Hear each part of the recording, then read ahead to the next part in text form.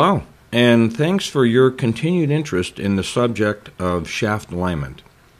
This tutorial on preliminary alignment checks and corrective measures will discuss information that will hopefully assist anyone who is responsible for installing or maintaining rotating machinery, for people who evaluate the operational or mechanical performance of machinery, and for technicians and engineers who are responsible for rotating equipment.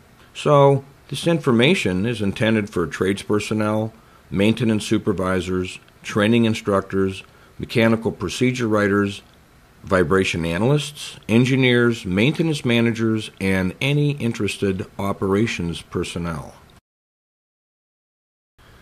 The major topics in this tutorial will discuss what softfoot is and why it should be corrected, how you should go about finding your softfoot issues, and the 4 steps necessary to correct this often overlooked and misunderstood problem.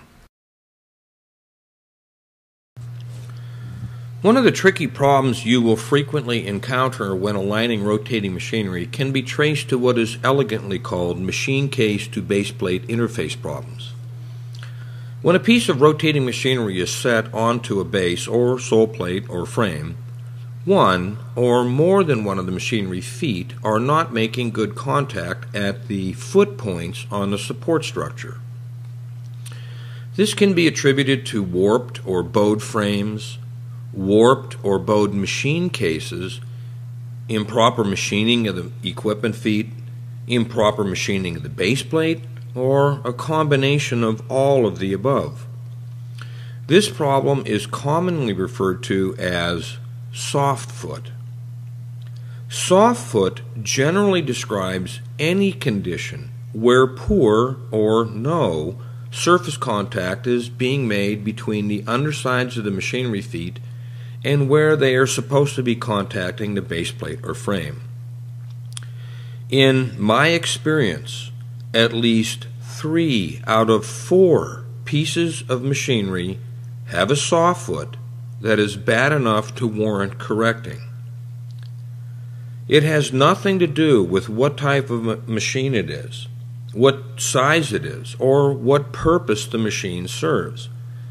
This happens on motors, turbines, pumps, compressors, gearboxes, generators, pillow block bearings.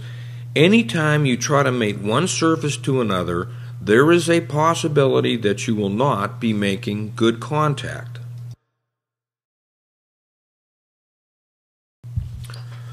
Why bother with this? What's wrong with just tightening down the foot bolts and get on with the alignment? Well, I can think of 5 good reasons. Depending on what sequence the foot bolts are tightened down, the center line of rotation can be shifted into various positions, causing a considerable amount of frustration when trying to align the machinery. Tightening down foot bolts that are not making good contact will cause the machine cases to warp, upsetting critical internal clearances on components such as bearings, shaft seals, mechanical seals, pump wear rings, compressor staging seals, motor armature to stator air gaps, and improper gear mesh. Over time, residual vibration in the machine will begin to loosen the foot bolts, and the shim packs may possibly work out from under the feet with the soft foot condition there. With loose foot bolts comes a possibility that the alignment may shift into undesirable positions. Localized high-stress areas on the machine case may begin to cyclically fatigue, eventually cracking the machine case.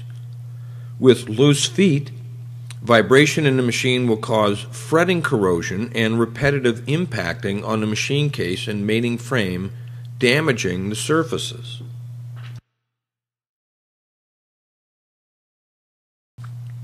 Here, for example, is a shim pack that worked loose under the foot of a generator.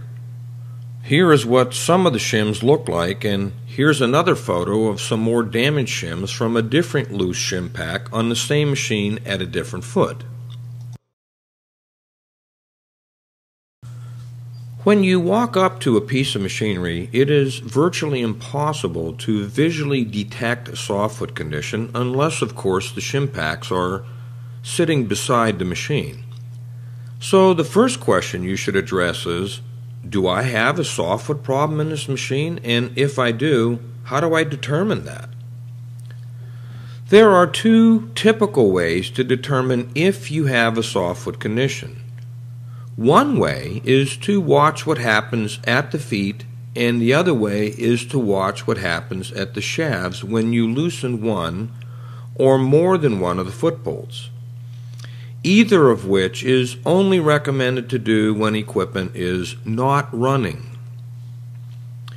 People have performed what are known as running sawfoot checks.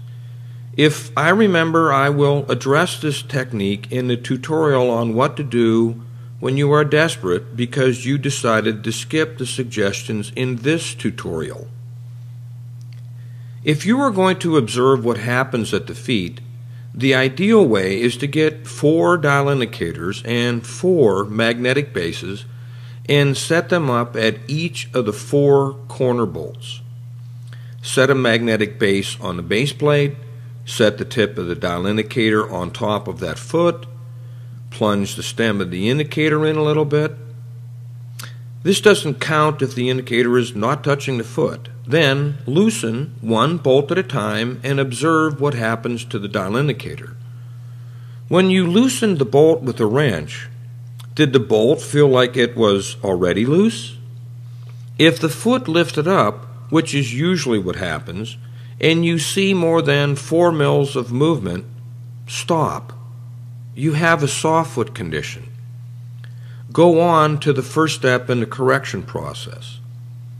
If, however, you saw very little movement or none at all, leave that bolt loose. Leave that indicator there and loosen up another foot bolt and watch what happens at the indicator at that foot. Continue on until all of the foot bolts have been loosened. If you only have 1 mag base and 1 dial indicator, set the indicator up at one of the foot bolts, loosen that bolt, and watch what happens. No movement?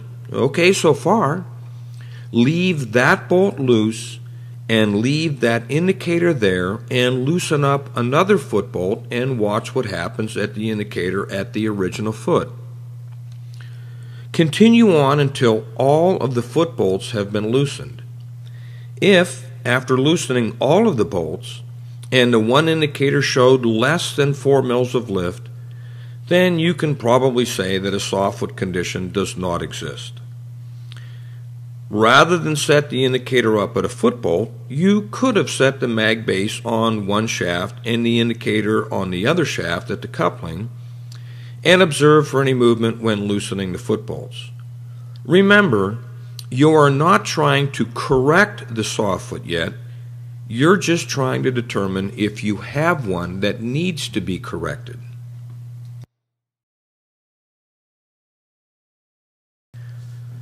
The first step in the process is to remove all the shims that are currently under the feet and clean all the contact surfaces. It is a good idea to measure the thickness of each shim pack, tape them together, and make a note where the shims went, like the northwest corner foot. See if the shim pack thicknesses at each bolting plane are the same thickness or if they are different. If they are different, was this intentional or did someone introduce a sawfoot condition by mistake? If nobody kept a record of what they did, then you will never really know for sure. Once the shims are extracted, thoroughly clean the underside of the machinery feet and the top of the base plate, removing any dirt, rust, or paint. This is a very simple sounding statement, but it can be very tedious and difficult to do, particularly with machinery that has piping attached to it.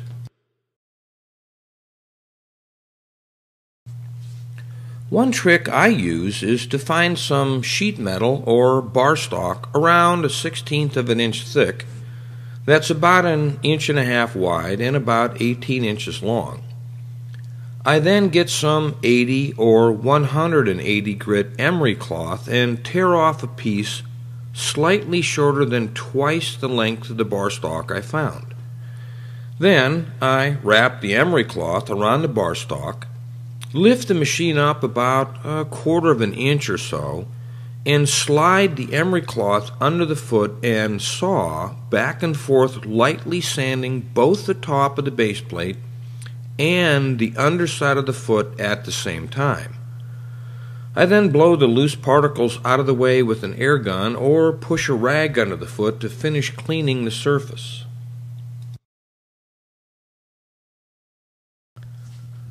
Once the points of contact have been cleaned, set the machine flat down on the base plate. If there were a considerable amount of shims under the feet, you may want to consider disengaging the coupling.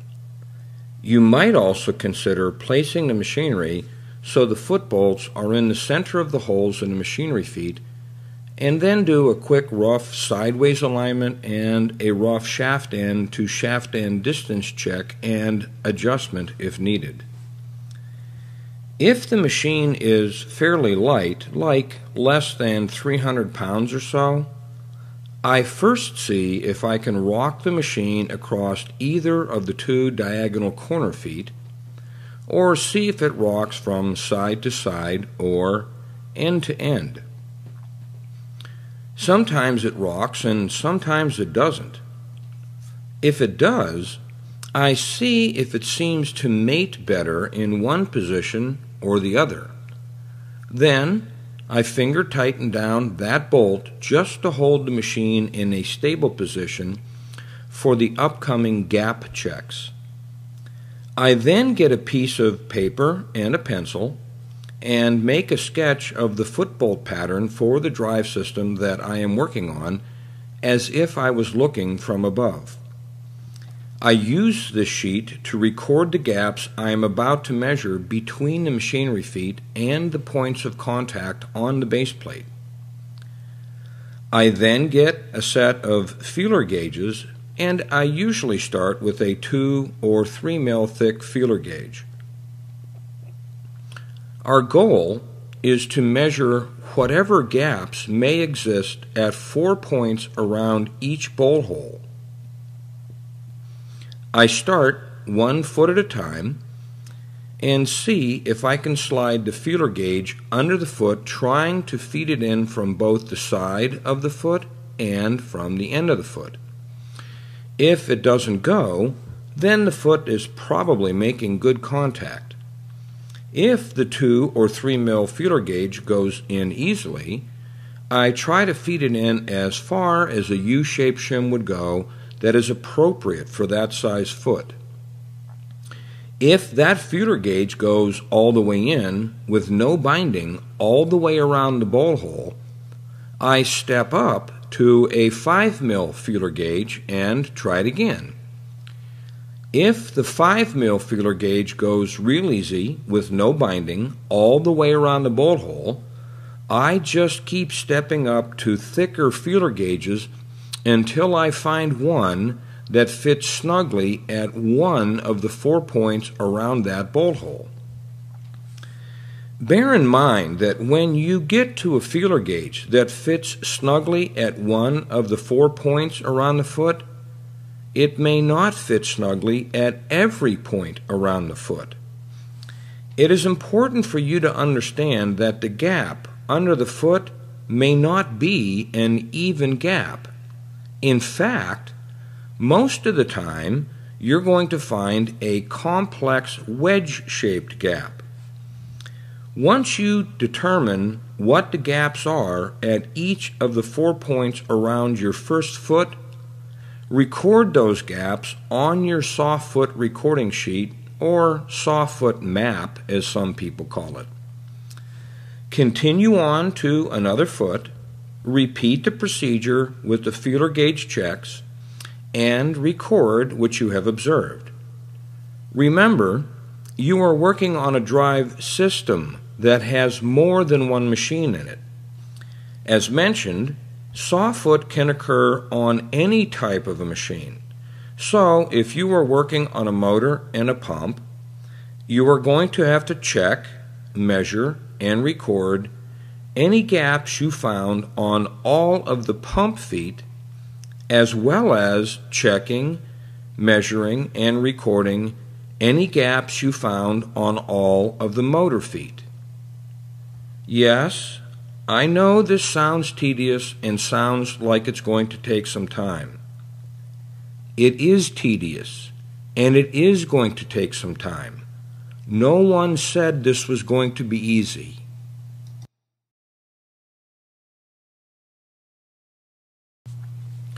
Here's some photos where feeler gauges were used to check for gaps at the machinery feet.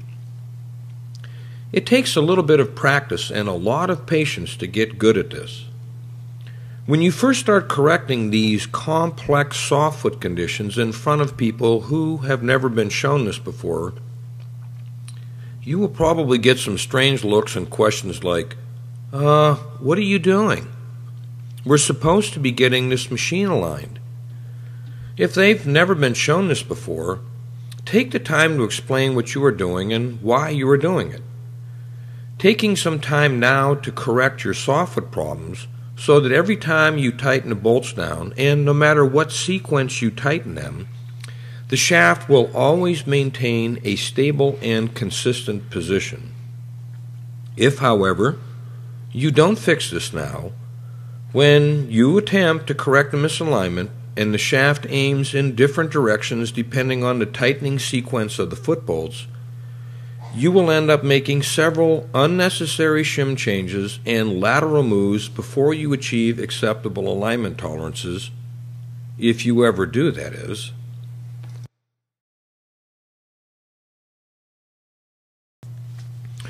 Don't be fooled by something like this. Notice there is a fairly thick plate under the machinery feet here.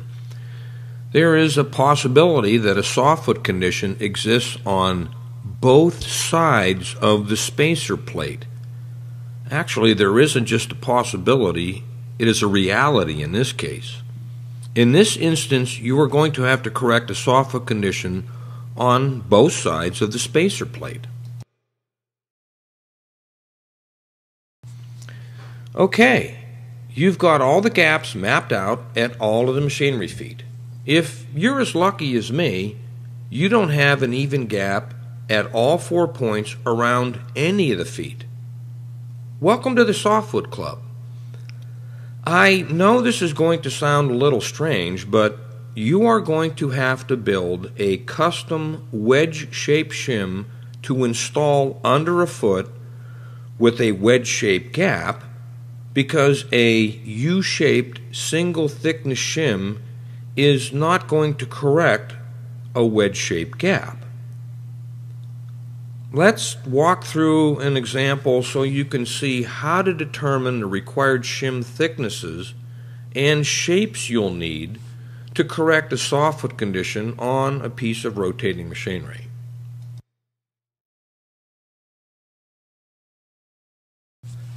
In this example, we have measured the 4 gaps around each of the 4 feet holding the machine to the base plate. Notice that there are gaps at all 4 of the feet, which is very common. There should be 3 points of contact somewhere, or the machine is floating in space. Where are they? The lower left foot is making point contact. The lower right foot is making point contact, and the upper right foot is making line contact with the base plate. The upper left foot is not making any contact at all, so we could probably rock this machine across the upper left to lower right corners. Let's start by taking a look at the upper right foot. There is a 10 mil gap on the outer edge and contact on the other side of the bolt hole. If we install a complete U-shaped shim there, would that correct the sawfoot? Not really. When a 10 mil shim is slid under the foot, the left side of the shim will be pinched where the line contact is, but the right side of the shim will still have a 10 mil gap. In other words, nothing gets fixed. We just raised the sawfoot problem up 10 mils. If you carefully examine the gaps around each bolt hole, you will notice that every foot has a complex wedge-shaped gap. Wedge-shaped gaps cannot be corrected with flat pieces of single-thickness shim stock. At this foot, we are going to have to get some tin snips and trim off a 10 mil thick strip shim and install it where the 10 mil gap is on the right edge of the foot. Now, let's take a look at the upper right foot. Notice that it is not making contact anywhere. To build your sawfoot shim, start with the lowest non-zero number. In this case, it is the 5 mil gap. That 5 mil gap clears all 4 points around that hole, so we're going to need a U-shaped 5 mil shim. The second lowest non-zero number is 10. That 10 mil gap is 5 mils more than the lowest non-zero number, and it clears 3 points around the bolt hole, so we need to install an L-shaped 5 mil shim. The third lowest non-zero number is 17 mils, which is along the left side of the foot. There is not 10 mils there from the first two shims, so we need to add a 7 mil strip shim. Frequently, 7 mil thick shims don't come in a standard shim kit, so we can get a 3 mil and a 4 mil strip shim for those points.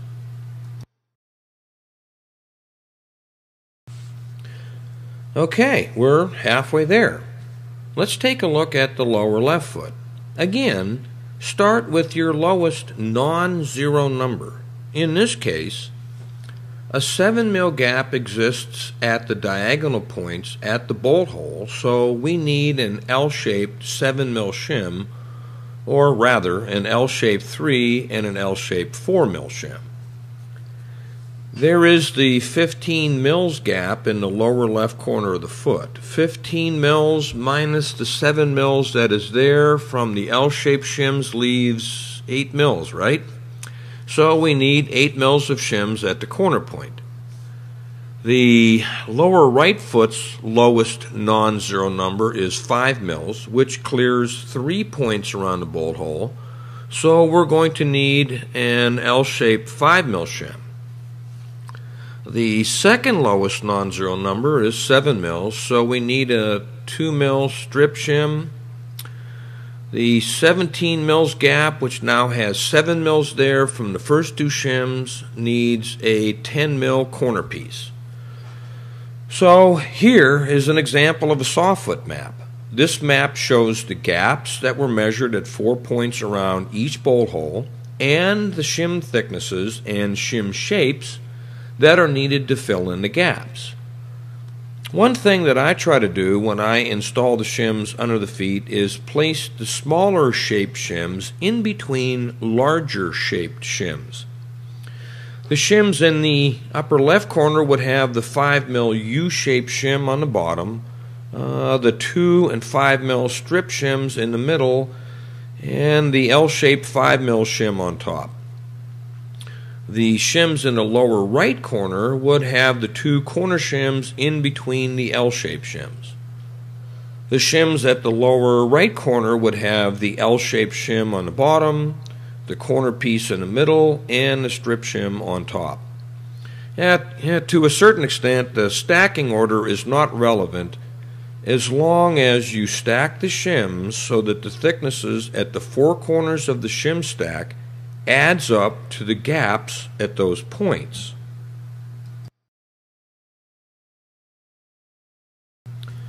If you have to build a custom shim wedge with L-shaped or J-shaped shims or shim strips, As much as possible, try to maintain the outline of a complete U-shaped shim when you stack the shim pieces together.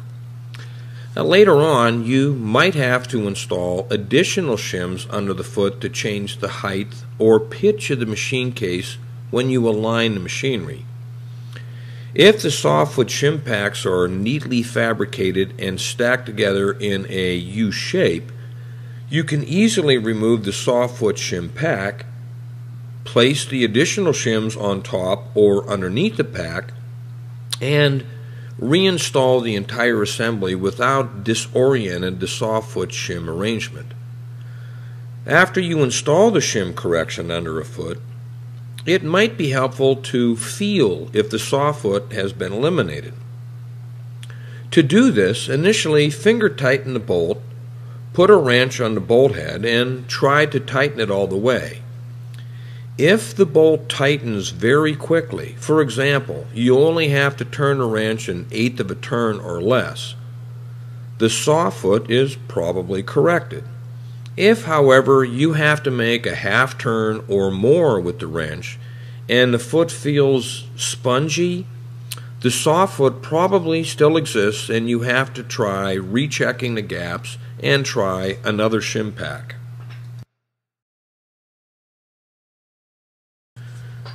Here's a photograph of softwood shims ready to be installed under a machine. It's not a bad idea to note the thicknesses of the shims with a permanent marker just in case you drop them. It's also very easy to put the right shims under the wrong foot or put the right shims under the right foot oriented the wrong way.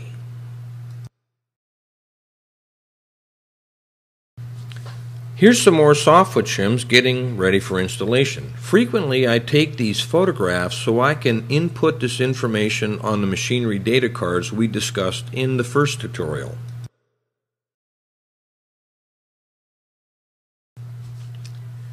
Here's an example of a shim recording sheet showing the as found, softwood, and final shims.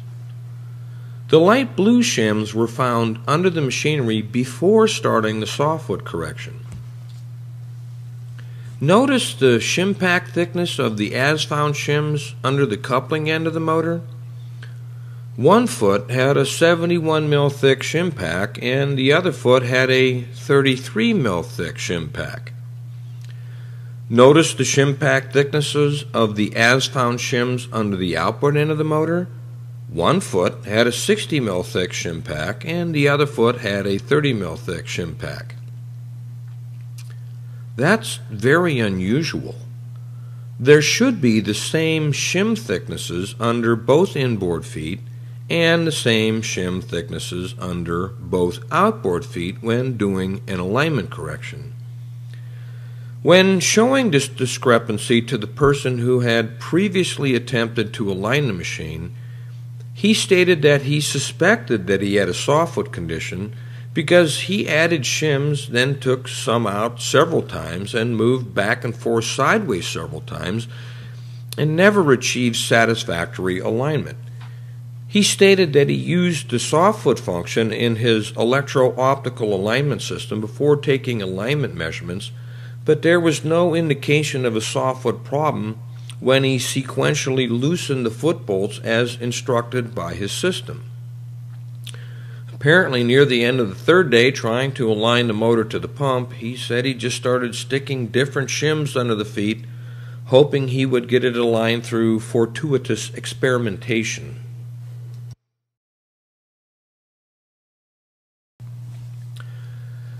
After you have installed the softwood shims under your machinery, tighten all the foot bolts and check for lift as explained previously. For machinery with a really bad softwood problem, if you can get less than 4 mils of movement at any indicator after loosening all the bolts, that's probably a good place to stop. Trying to get that last 2 to 4 mils of movement corrected is going to be very difficult. If you're getting more than 4 mils of lift, determine which one of the feet seems to move the most when you loosen the bolt. If 3 of the feet are producing little or no movement and the 4th foot is producing a lot of movement, Leave the shims under the 3 feet that had little effect, remove the shims under the foot that produced a large effect, check the gaps under that foot again with feeler gauges, and compare it to the first set of gap measurements you had. If there is a difference in gaps, use the new set of gap measurements to reconstruct the softfoot shims. I'll be the first one to admit that I have more trouble correcting softfoot than I do aligning machinery. The problem is, if you don't get the softfoot corrected, you probably won't get the machines aligned later on.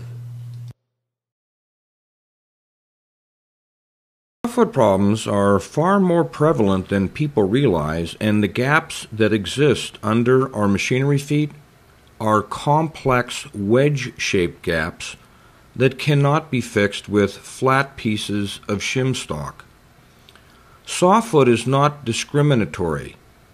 It occurs on motors, turbines, pumps, fans, generators, gearboxes, and pillow block bearings. Anytime you attempt to mate one surface to another, there is a possibility of poor contact. It is not easy to fix, but it is very easy to ignore. The symptoms of a softfoot problem are loose foot bolts, loose shim packs, distorted machine cases that affect internal clearances such as armature to stator air gaps, or improper tooth contact in gears, or rubbing seals in turbines, or uneven wear ring clearances in pumps, and having to make several vertical and lateral moves when trying to correct a misalignment condition.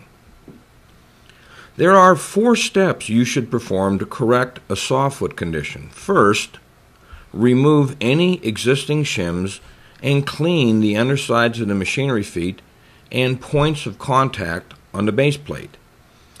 Second, set the machinery onto the base and measure at least 4 points around each bolt using feeler gauges.